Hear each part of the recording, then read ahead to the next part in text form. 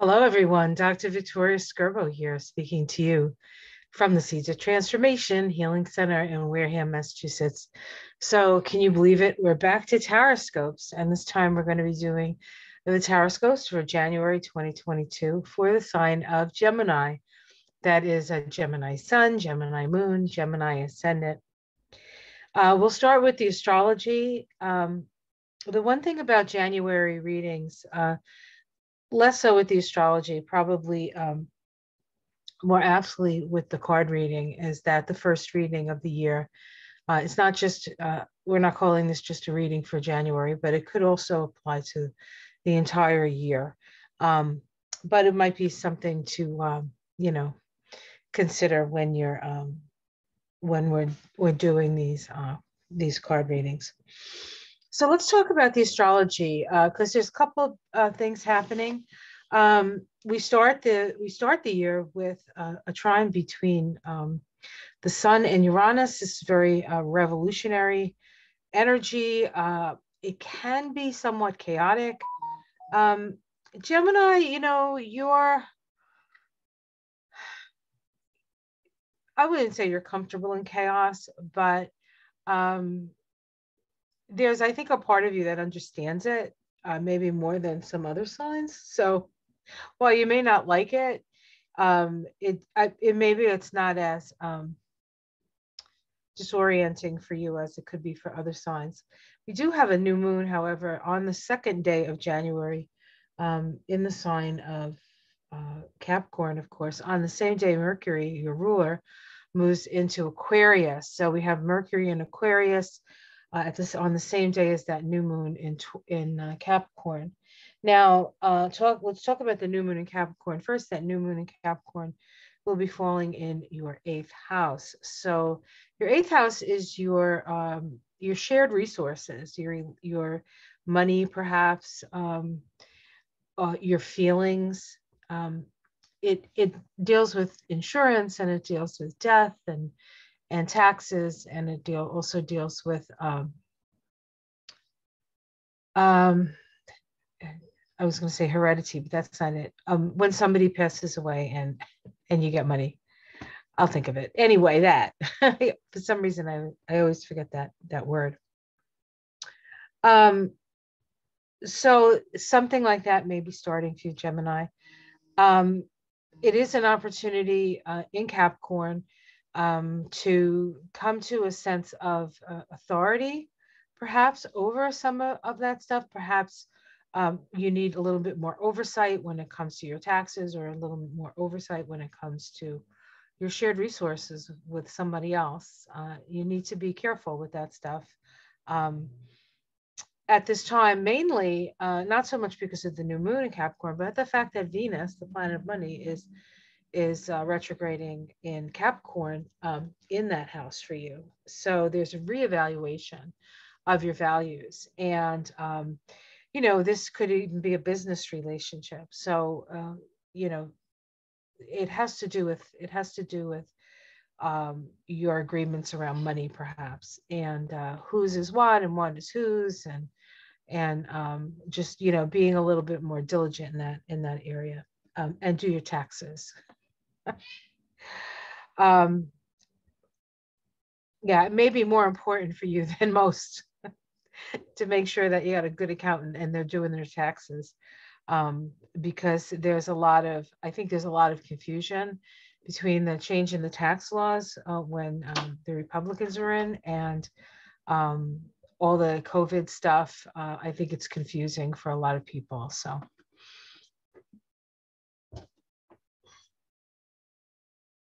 Okay, my husband came in, had me taste something he was making. Okay, so we have the new moon in Capricorn. On the 8th, Venus is going to be making a conjunction to the sun. It's significant because Venus is retrograde, and it is sort of the high point of the Venus cycle, the Venus retrograde cycle, in that Venus is as close to the Earth as it will be through the cycle. And so it really is with our feelings and our values and the importance of you know, being an authority in your own life and respecting that is a very potent at that time. And an opportunity for us, of course, to really get down to what it is that's important to us. And that's going to continue because the nodes of the moon on January 18th will be moving into Taurus, the north node, Scorpio, the south node. The nodes have been in your sign. The north node's been in Gemini and the south node in Sagittarius for 18 months. So it's a well-worn it's a well-worn path, and in your chart that path runs through your house of who you are and who you relate to. So it has been somewhat of a roller coaster ride for you guys with the nodes being in those signs for 18 months. And now it moves into Taurus, and that takes a little bit of the pressure off of you, actually. So, but we do have Mercury go retrograde on the 14th, which is your ruling planet. So while, you know, things are better for you as a sign, a lot of it's almost like when the North Node moves into a sign, there's this like intense focus of energy. And always like fighting the past, you know, to a certain extent. And if there's a planet square the nodes at any time, there are times when the past is significant, and there's time when the past should be left in the past. But for you guys, it's a little bit of a, even though Mercury goes retrograde. And we also have a full moon in the sign of Cancer. That full moon is exactly opposite, of course, the sun, right? Because that's a full moon, but the sun is conjunct Pluto. In fact, it makes its conjunction the day before to Pluto. And that starts a synodic cycle, a year-long synodic cycle between the sun and Pluto. And then the next day we have this full moon in Cancer. And of course, Cancer is very powerful. The moon is very powerful in Cancer. We have powerful, powerful feelings. So there's really, really deep feelings that are going to be expressed just in general.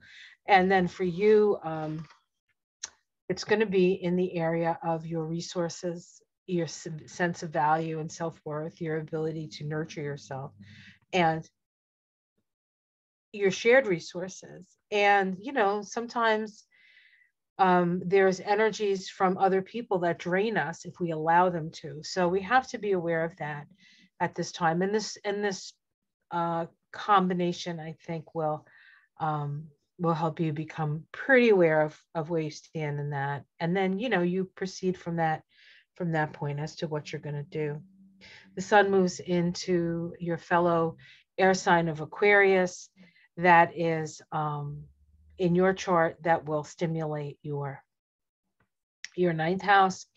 And so it's a good time to take a class, or it would be a good time to maybe publish something if you have the opportunity and you have some material that you've wanted to publish.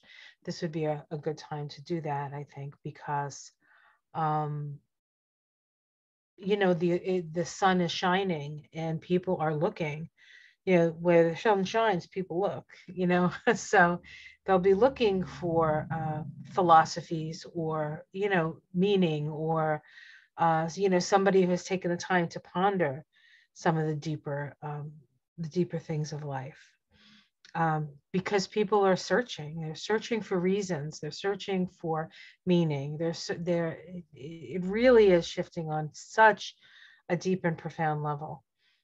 And, you know, in part, it's because of all that, you know, everything that happens sort of just like piles onto the things that happened before. And it's not really a piling, it's a building upon, I guess you want to say. So this is all part of the grand plan, I suppose. I suppose Mars goes into Capricorn. It might be a good time on the 24th, maybe a good time to get those taxes in. Mercury retrogrades back into Capricorn, And I believe it might even make a conjunction to Pluto. Let me see. Yeah, it makes a conjunction to Pluto on the 28th.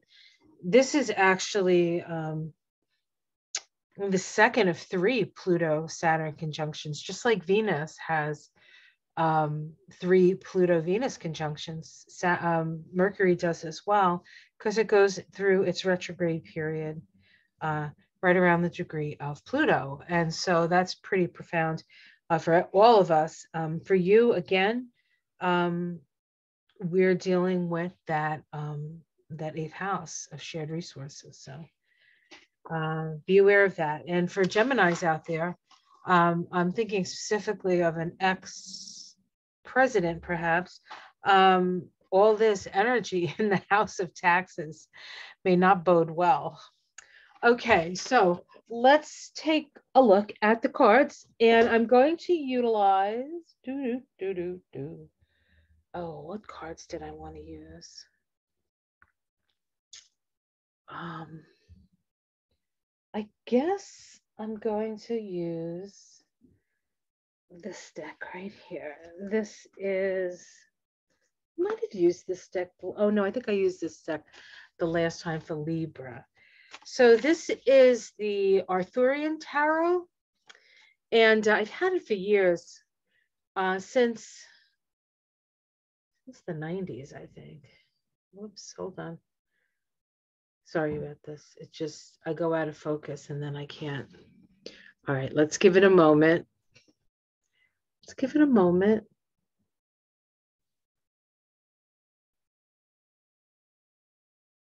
Oh dear, I'm sorry, guys. Let me see if I can fix this. Sorry about that. I could not for the life of me get it to focus. I ended up having to shut it off and turn it back on. So this is for the month of January 2022 for the signs of, excuse me, for the sign of Gemini, Gemini Sun, Moon, or rising sign. Okay, so let's just take a look. Oops.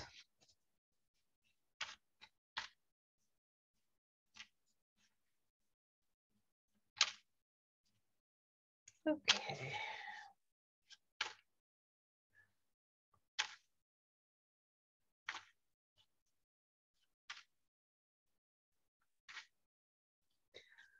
All right. I just got a message. The jig is up. The jig is up. I'm going to just put it out there. Okay. So we start here with the 6 of Swords. The 6 of Swords. The 6 of Swords is an energy of moving away from troubled waters, right? Moving to calmer waters, calming the mind, trying to find balance within the mind, moving to whatever you have to do to balance your mind. And I'll just, because I don't use these cards very often, this is the 6 of Swords. I mean the 6 of Swords. These men have put their swords are in the sheath. They're not out, and they are looking for something. They're looking to the stars here. So they're looking for some amount of peace. So as I said, once the nodes move out of your sign, I think you're going to feel a little bit lighter. As it was. What's crossing this is the Knight of Spears. The Knight of Spears is the Knight of Wands. And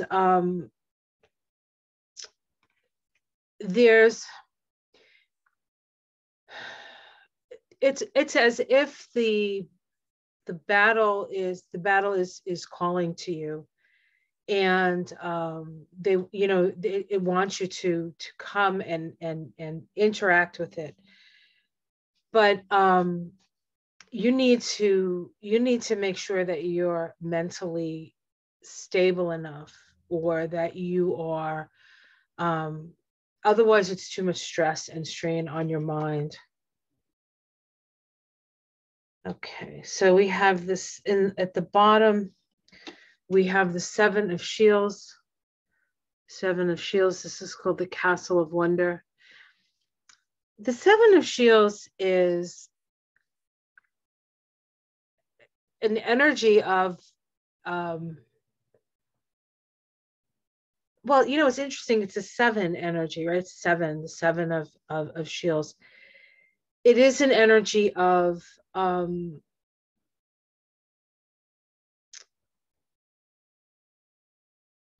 protection. It's an energy of of quiet, of time to think. Seven is the vibration of analyzing, and so the Seven of Pentacles in the regular deck usually is about resting from your toils, or it could be that work still needs to be done. Most of it's done, but not all of it's done. But you get to rest before, like, it really sort of calls to you in some way. At the end of the year, we're going to have a Mars retrograde in Gemini, and so it's very possible that at that time there's going to be more stress on the Gemini energy, but you may actually have a little bit of a break. Well,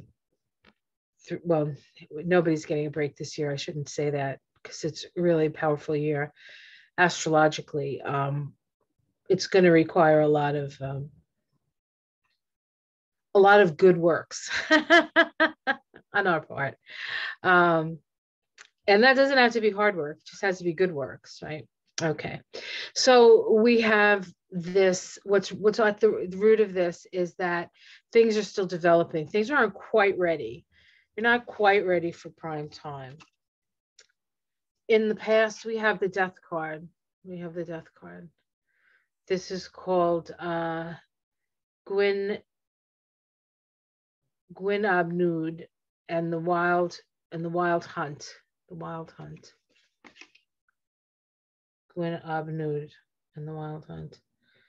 But it is about change. It is about, you know, darkness on the horizon, death of maybe a dream, or death of an individual. But there's also been quite a bit of death that we've had to deal with. So, but that does sit in the past. So it could be an actual death of somebody that you know died, or you yourself had a change in such a way that the old you and you had to be reborn into the person that you are now. In the sky, we have the Strength card. The Strength card. So the Strength card is a card. It's a spiritual card. The Strength is a spiritual strength. It is the raising of the Kundalini energy. It is finding your voice. So there is energy for that. There is energy to help to foster your voice, foster what you have to say, and what needs to be said. In the immediate future, we have the Queen of Swords. In this deck, it's Morgane. The Queen of Swords is a little bit cold, some people might think. She is very compassionate, but she's also very just and not sentimental at all. So the energy that you need to either foster, or the energy that you will come up against, is all of those things. Fair, compassionate, but not sentimental. And so not really swayed by emotion, but swayed by compassion, right? Because she has walked in those shoes. She has loved, and she has lost, and she has learned. She has made mistakes, and she's paid for them dearly. This is somebody who understands that every action has an equal opposite reaction. And sometimes actions have unintended consequences, but consequences all the same. So it pays through January for you, Gemini, to foster a sense of good judgment. Think about things before you do them, before you sign on the dotted line or anything like that. These things need to be thought over. How it's seen from the outside, we have the Nine of Cups. This is a healing card. We can see this person doing healing on this night in the forest. So there is a sense of healing either for you or from you. Not from you. I'm thinking of one particular Gemini. And it's not you.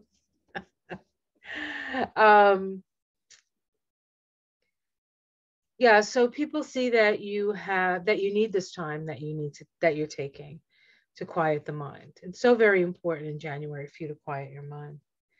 We have the Lovers in the domestic situation. The Lovers is a card of choice.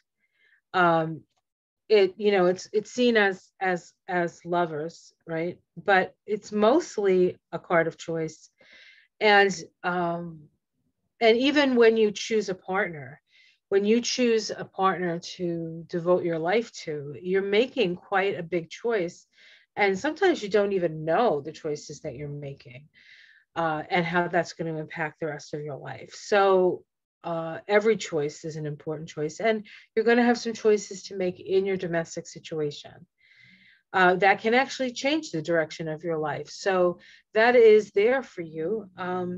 And of course, if you are able to take the time that you need to rest your mind, those choices will become clearer and clearer. So our hopes and fears is the priestess, the high priestess. It's Nimu. This is the wisdom of the ages. This is the wisdom of the moon. This is direct connection to spirit. This is knowing. And I think we hope to know. We hope to know what we are doing is right. We hope to know that what we're doing makes a difference and that it's going to, it's the thing to do, right? It's the right thing. It's the right thing. Let's see the outcome. We have the Page of Shields, the Badger. So this is the Page of Pentacles. So there's an aggression here.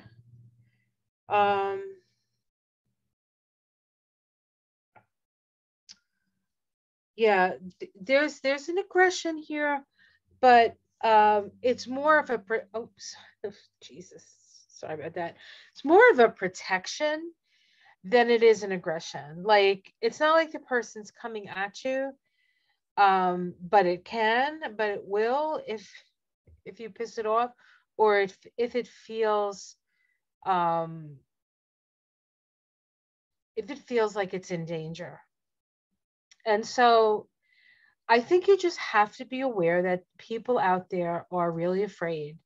And when people are afraid, they do things uncharacteristically because they're doing things out of fear. And that can be a very dangerous thing. So you need to be aware that there are people out there that can be rather aggressive. Just something that you need to keep in mind as you walk through your life. I think we all have to keep in mind of that. And then the outcome, major arcana card that I picked up is Temperance. And so there's a balancing, there's a healing. So this is a time of healing, but there can be somebody in your life that's being pretty aggressive around you. So just be aware of that. We have the Eight of Cups. This is about turning your back on, something that you've worked on for a long time, perhaps. Maybe that has something to do with the choices around the lovers in the domestic situation. We have the Tower card. So disruption and the Horned one. This is the Devil card. In this deck, the Horned one is less sinister because we're dealing with the energy of manifestation, of impregnation, of the masculine, the sensual masculine, not necessarily, you know, using the energy that that, you know, something like ambition, uh, you know, works for. But it's much more of like a pleasureful body kind of energy in this deck anyway. So, but if you are an ex-president, say, this underneath it, it does look like you might be having a tower moment. And again, these readings are for the month of January, but you can also apply it to the entire month. So, well, that was interesting. Whew, that was powerful. So mostly rest, but you are going to be required to have good judgment, and you really need to be careful around your money situation. And that really came from more, I think, came from the astrology, but I saw it in the cards as well. We had a lot of shields, and those are pentacles, I believe, in this deck. And we certainly feel more protected and more safe when we have a little bit more money in the bank, right? So, although we don't feel very safe with banks now, do we? We're going to have to figure something out about that, huh? All right, guys, I hope you enjoyed that. Like and subscribe. If you're interested in a reading with me, there is a link below. You can get onto my website where you go to the services page and you can see what I offer. You can also donate. There's a link down there for a donation as well if you think you'd like to do that for me. Thank you ahead of time. And there's something else down there, but for entertainment purposes only. All right, guys, much love. Have a great January, and I will see you again in February for the Taroscopes for Gemini in February. Take care, everyone. Much love.